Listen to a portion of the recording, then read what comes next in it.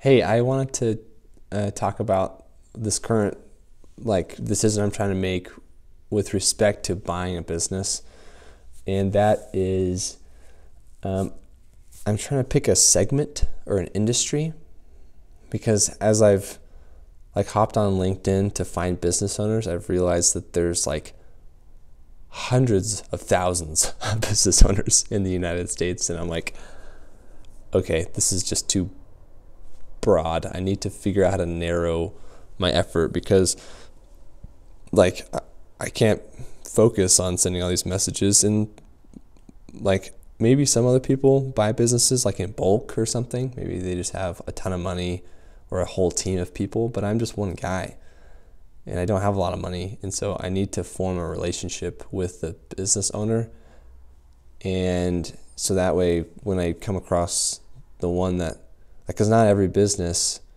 is going to be a good fit for me, because I don't have a ton of money, and that right away I need to find a business where the business owner is willing to finance some of it themselves.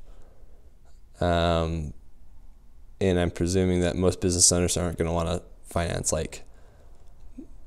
millions and millions of dollars, and so I need to find a business that's maybe the revenue is making a couple of $1 million a year, and so that way if the seller is going to finance a big chunk of it, maybe it's max they're financing $1 million, and then the rest of it I'll find investors or some other way to pay for it. Anyway, my point is because in my mind and who I am, I have kind of these constraints. I need to find a way to kind of filter everything down into those constraints, and I think the place to start is what industry I am going to focus on.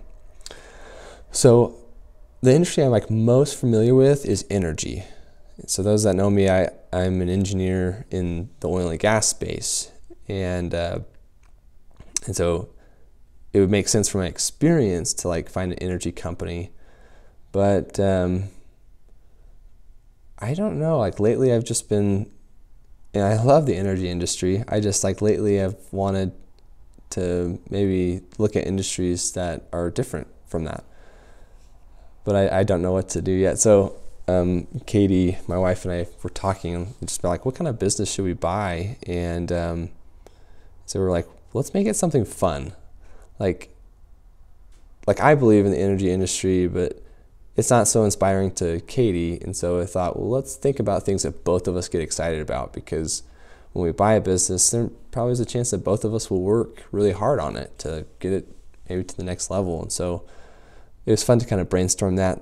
We both care about fitness, not that both of us are masters at it, but we both want to have healthy, great bodies, and so there's tons of businesses in that space, and tons of products in that space that we could rally behind and believe in and become advocates for, and so we kind of think that there might be something there. We also lately, if you followed our family's transition, we've sold our house and everything so that we can travel the world and experience more. And so there's also products that are related to world travelers that are really cool. Anyway, so I'm just saying that we're in this process now. We're well, let's narrow this huge list, and it starts with the industry. And so we haven't picked an industry yet, but I just wanted to share just so that I can remember the struggle. Someday we're gonna have picked an industry and become super masters at it, and at that point I might not remember what it feels like to be industry agnostic, right? Or to not know or not care what industry you're in. So I wanted to hop on and document that. So anyway, that's where we're at. We're picking an industry so that we can filter our search and then go chase it. Thanks.